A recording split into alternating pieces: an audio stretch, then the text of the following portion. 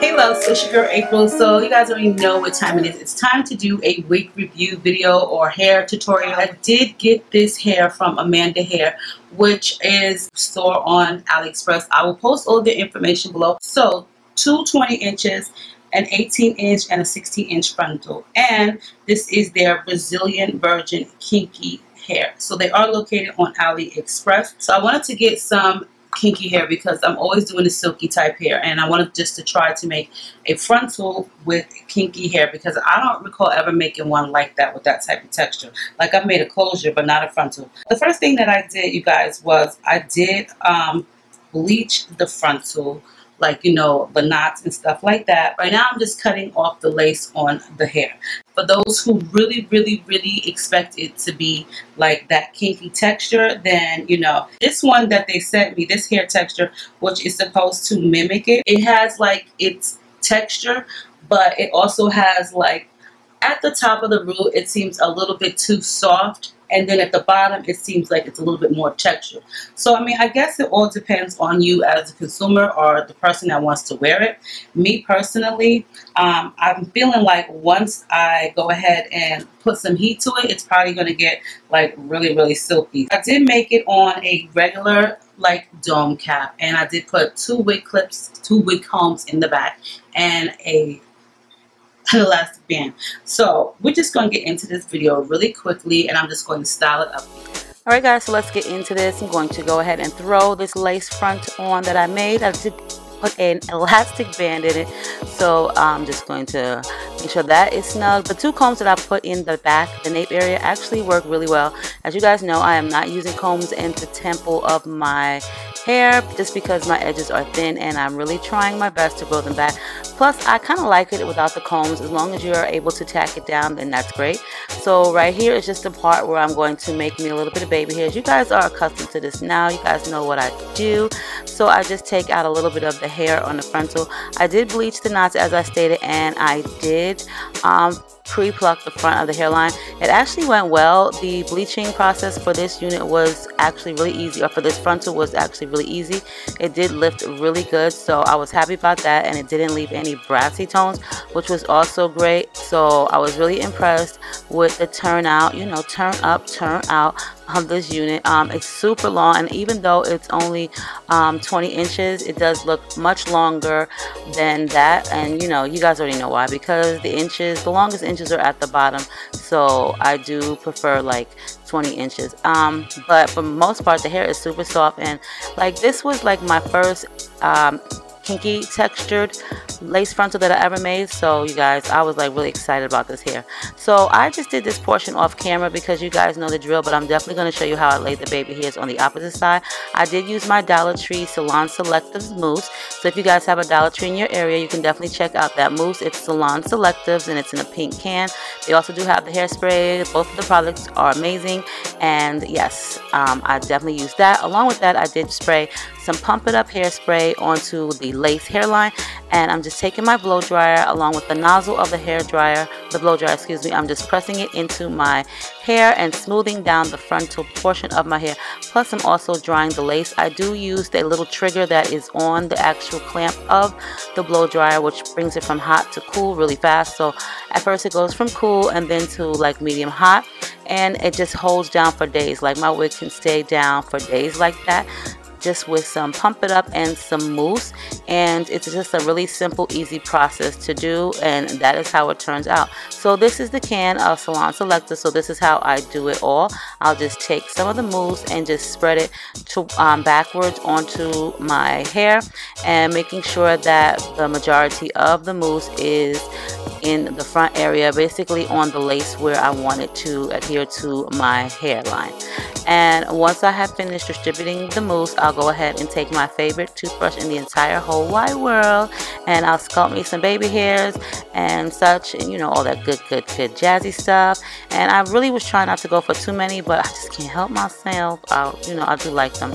And yeah, so I'm just going to sculpt it down here and make sure that it's even with the opposite side. So I did notice that it was uneven, so I'm just going to take a little piece of it off with my eyebrow trimmers, and that is what I cut all of my baby hairs with, just to make sure that they're not blunt. You know, you want to kind of have them like looking like a little bit uneven there. So after I have went ahead and did that, I'm going to take the blow dryer once again, and I do have it on cool. Right where my thumb is at, there is a little trigger button, and you just push it in and out, and that brings it cool. So I am making it cool right now and just blow drying the actual hairstyling mousse and hairstyling spray onto my lace. So I'm just blow drying it, making it cool, and I'm just using the back of my sculpting brush just to adhere it down. You don't have to do that, but you know, I love to do it like this. It's much easier and it does save time, and it will hold for like days. Like, I kid you not, as long as you sleep with a scarf on every night, hunties, you will be good to go with just styling mousse and a hairspray without all the glue and all the gel. I just don't like to use all those products because they make my wig look really messy. The lace is a mess, and then I have to clean it, and then like, I don't feel like doing that all the time. But I do take the back of the nozzle like you see here, and I'm just flattening down or just straightening, pressing out the hair. This also will help the hair blow dry straight, and it'll just alleviate a little bit more work that you have to do. So once I'm done with that, I just go ahead and use a hot comb if need be. You don't really have to, but you know, for this texture hair, I'm going to go ahead and just use a hot comb. But like I was saying, yeah, it's super easy to hold without all the glue and, you know, gel, hair gel, and stuff like that. This is how I do it. And like I said, I do sleep in them sometimes. It will hold on my head for like a few days, especially if I tie a scarf around at night. Then I am definitely good to go. You might have to like put the baby hairs down a little bit at the ends, but other than that, you don't have to do anything. So just to straighten out my part, I'm just going to take one of my rat tail combs and just make my part a little bit more presentable. Like I said, you guys, I didn't even have to well, it didn't come out brassy, but I did use the Shimmer Light shampoo after I washed the bleach out, so that may be the reason why it didn't come out brassy. But for the most part, the hair is super pretty. I love it. It's cute and just nice and long. I did put one of my wax sticks right here onto the hair just to tame the flyaways, and you want to make sure that it's not like a big greasy patch. So I'm just going to kind of like evenly distribute it, and then once I do that, I'll just go back in with my hot comb and just make sure that it's pressed down and it's also no greasy. Raindrop, drop top, smoking, no cooking, the hot pot. Blow your shit, cooking up in the crock pot. We came from nothing to something. I don't try nobody, grip the trigger. Call up the gang and they come and get you. Grab me a river, give you a tissue. It's bad and bullshit, bad. Cooking up with a Uzi. My niggas is savage, ruthless. We got 30s and 100 rounds too. It's bad and bullshit, bullshit, bullshit, bullshit.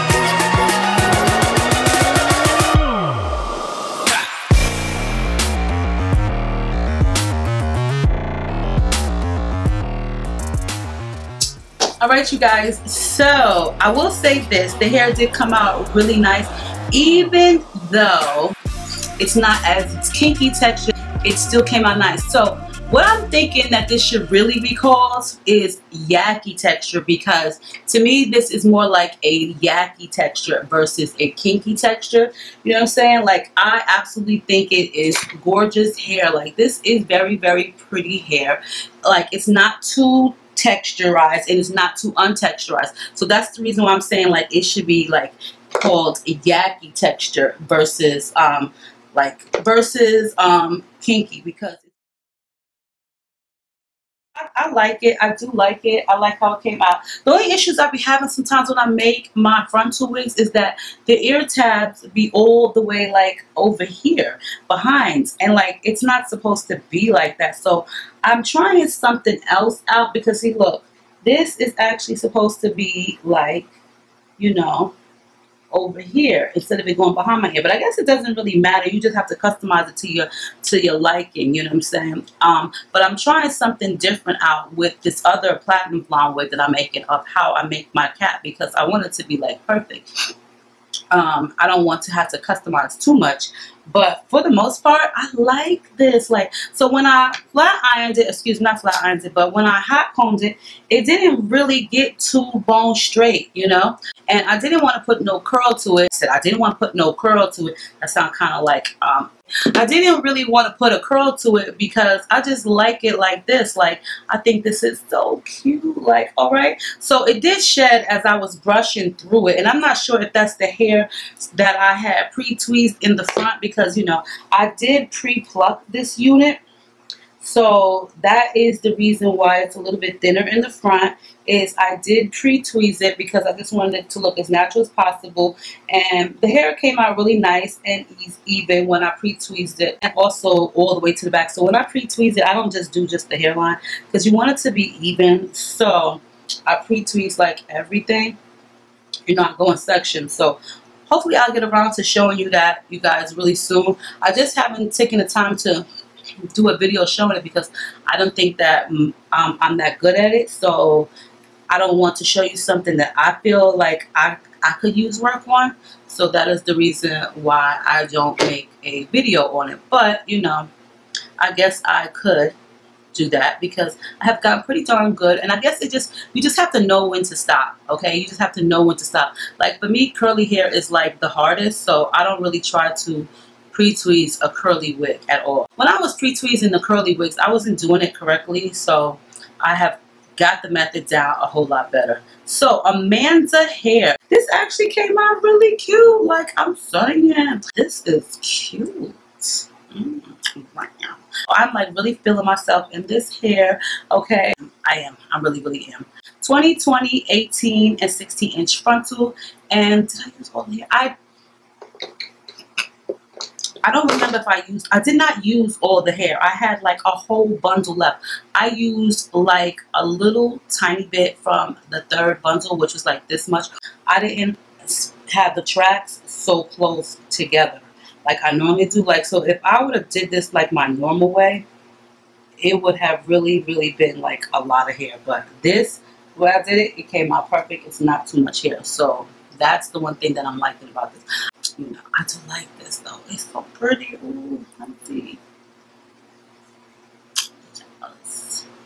So you guys, let me know what you think. I'll post all of the information below for you guys. Stay deep and delicious. Make sure you rate, comment, subscribe, thumbs this video up, and I'll see you guys. Smoking, no cooking, the hot pot. On your shit, cooking up in the crock pot. We came from nothing to something. I don't try nobody, grip the trigger.